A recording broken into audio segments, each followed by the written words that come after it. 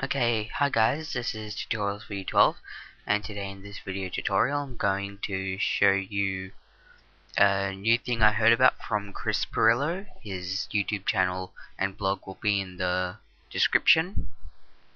So anyway, I want to talk to you about the Facebook client. And as you all know, Facebook is a social network that allows you to connect with your friends and colleagues from work and so on, and you can write inbox messages, write on their profile, upload pictures and share links and all that. And I do have my own fan page on Facebook. That link will also be in the description. And I wanted to show you a new Facebook client other than TweetDeck, which I do not have running at the moment.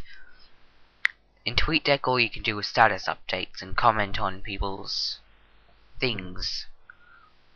Well, with this new Facebook client from Microsoft, yes, you heard right, Microsoft, you can browse your whole Facebook experience in this one window without going to the website every single time. So at the moment it's a bit laggy because I'm recording this video. But basically what it is, it's facebook.com, different look, different style, but it's all here. So you can write a status, so you can say like, I am reviewing Microsoft Silverlight Facebook client,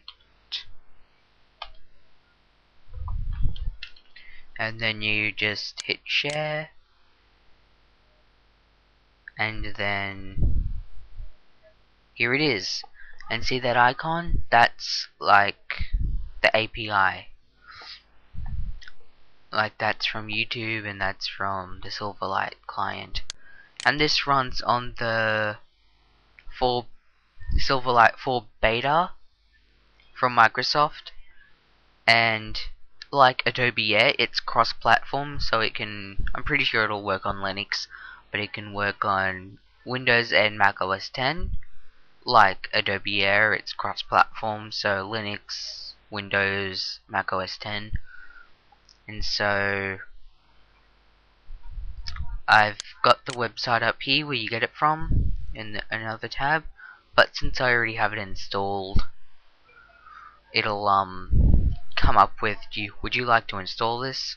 But this is only if you have Silverlight installed. If not, it'll ask you to download the package for your operating system, either Mac OS X or Windows, and install it, restart your browser, then come back to it and you can install it from this website. The link will be in the description, and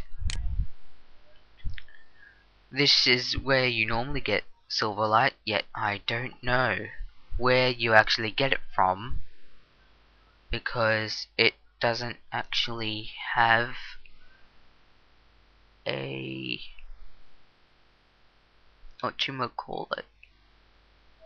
link. Anyway, just go to this site, and if you don't have it, it'll ask you to install it, and you can download it from here. And then here you have your photos feed here, so you can go to photos up the top here. So you can go to photos and it'll take you to photos, my recent albums by friends and my albums. You can go home when it lets me. So see here you have all your friends' albums in alphabetical order.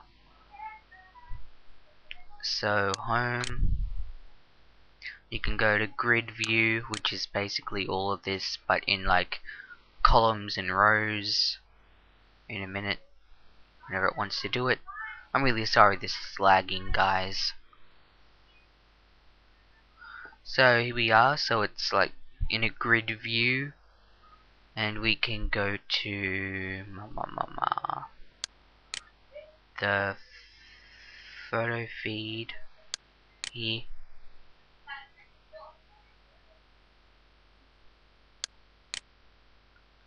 Oh yeah, I didn't realize that. So you can go to the photos feed, and the photos that were showing at the side here before, it'll come up in the whole window.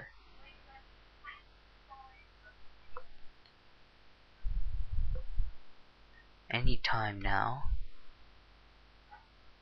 So here are the photo feed. So when you hover over the picture, it'll say who it's from and which album it is in, and so on. And yeah, if you love going on Facebook and you spend practically all your time in the browser, such as Google Chrome, which I also recommend for the plugins as well, and like Firefox, Internet Explorer, you better get a new one, and such. I really recommend this client. Or if you do, or if all you do is just update your status and you don't really care about what your friend's doing, you can just, you know,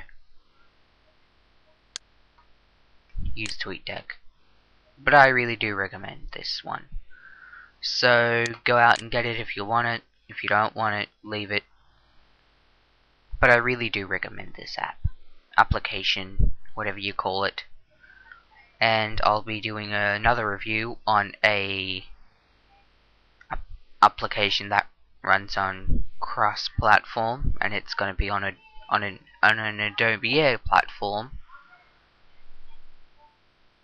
and that will be either TweetDeck or Twirl. They're both Twitter clients, and I shall see you in the next video. Please comment, rate, and subscribe. Thank you very much.